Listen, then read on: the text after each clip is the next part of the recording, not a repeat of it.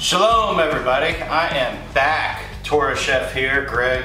We're gonna make some tacos today. Actually, we're gonna make a Mexican beef stew, and we're gonna turn that into the best tacos you've ever had. They're hot, they're trendy, you see them all over the food channels, but you're gonna learn how to make them today. They're clean, they're delicious, so come on in, let's stop talking and start making some food. Alright, so here we are. Here is the ingredients we're going to start with. Below, if you check in the description, I'll have all the ingredients. The first thing we need to do is build this wonderful beef stew. It's a Mexican type stewed simmered beef. It's cooked down until all this tissue and stuff is shreddable. So what we're going to do is we're going to go ahead and get this burner on. And I'm going to use the Instant Pot to do this just because I want to eat this in the next hour or hour and a half to show you all. But this is something you can do in a Dutch oven or you know, in a pot on a stove or even in the oven. Okay, so what I have here, I have a little bit of a dark stock. Now this is actually a roasted turkey stock. You can see how kind of gelatinous it is. And it has a little fat on there. The fat is good. We want fat in this. But beef stock would be my recommendation. Since I have this beautiful homemade collagen stock, I'm going to use it. We're going to add some water to it as well. That's a quart of water. This is a chuck. Short rib is ideal. Brisket's good. Any cut of meat with some fat, but most importantly with large tissue, large fibers, is going to work really, really well for this. So I'm using a chuck roast right now. It's a pretty ideal cut. So the spice lineup here, we're going to use some cumin. I have smoked paprika. I have ground black pepper, oregano, chili powder, cocoa powder, and then this is some Guajillo chili that I've made into a flakes. If you have whole Guajillo chilies, that'll be fine. Just make sure you take the seeds out. That is actually more ideal, but this is what I have on hand. And then we're going to use about a third a cup of chipotle peppers in adobo sauce. And these are diced. So we're going to go ahead and put a little bit of oil in the pan, heavily salt and pepper. One other thing I'm not showing here are about 4 cloves of garlic and 1 diced onion. 1 diced yellow onion. So salt and pepper this fairly liberally. Get it in a hot pan. We'll just let this guy heat up for a second. And go ahead and give it a sear.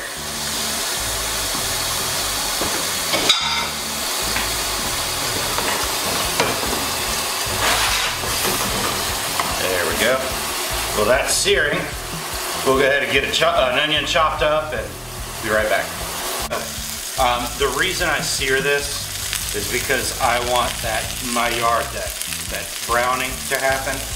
And Maillard simply is a kind of chemical physical reaction that adds that browning, that kind of savory umami flavor. And that's going to really help build the depth of this sauce. So what I'm going to do now that this is nicely seared on both sides, I'm going to throw this in the Instant Pot. If you have a Dutch oven, go ahead and use that and do the whole thing in this. So I'm going to go ahead and add about 4 cloves of garlic and 1 onion. I use a red onion because that's what I have, but white onion is ideal, red onion's fine. And I have 1 rib of celery and 1 carrot. Now the carrot's diced fairly fine. The carrot is going to add flavor and a little sweetness, but I also don't want chunks of carrot in this. I want it to kind of dissolve and be soft. So we'll turn that up a little bit.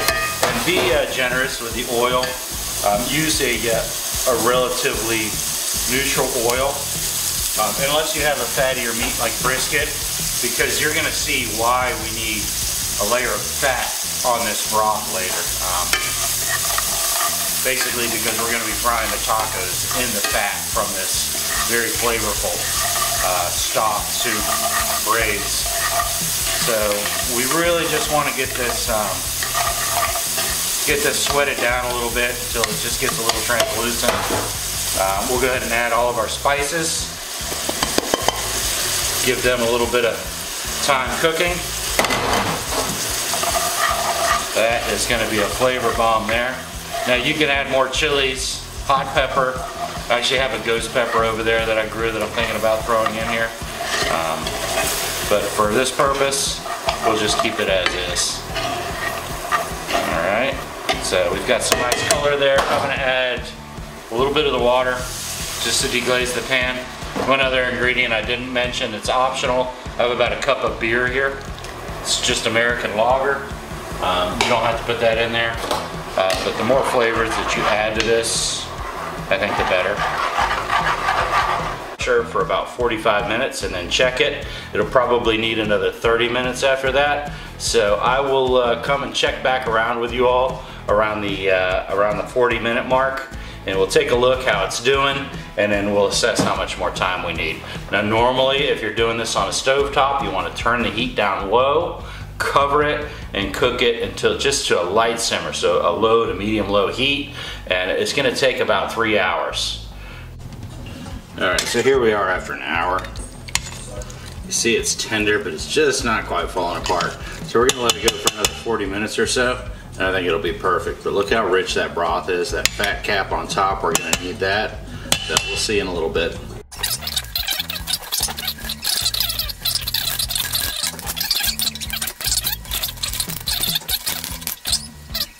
Alright, here we are, we're back. We're going to assemble this taco. What I have some of the this birria, this beef that's been braised in this liquid.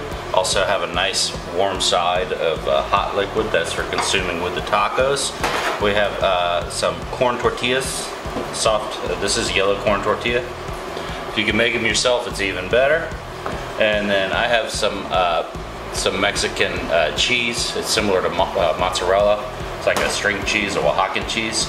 That we're going to use in this. And then I have some of the rendered oil already in this pan that I've reheated. So what we're going to do is, one, we're going to get this these tacos kind of nice and wet with the oil, and then we're going to add this warm beef to this, and the cheese as well. And you're really making almost like a corn quesadilla.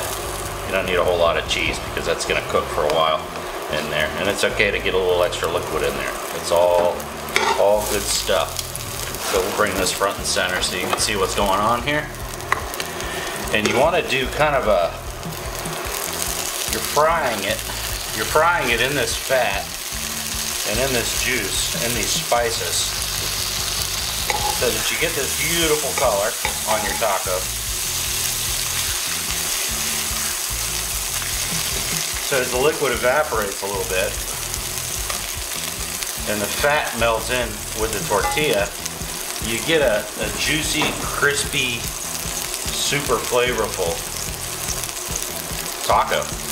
And it's really probably the best taco I've ever had when it's done correctly.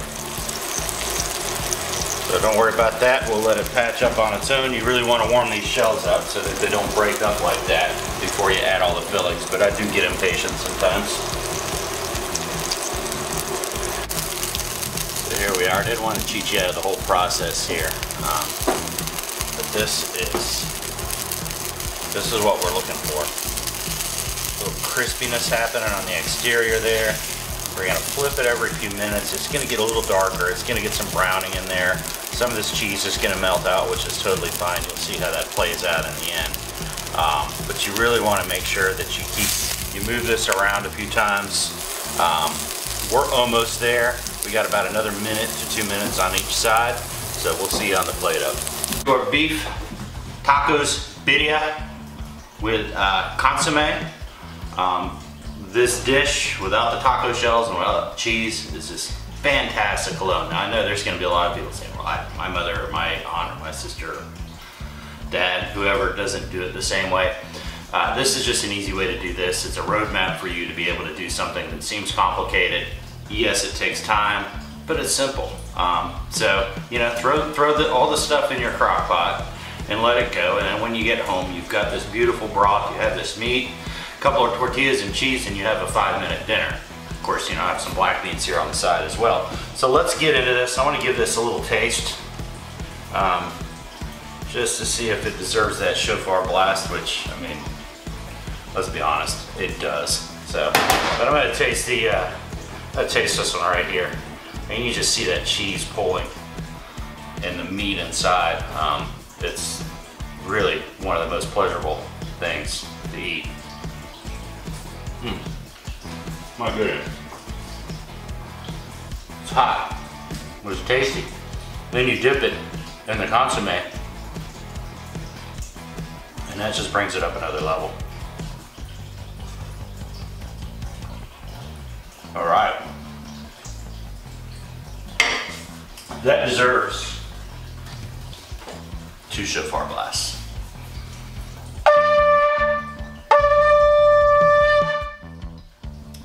Thanks for tuning in, everyone.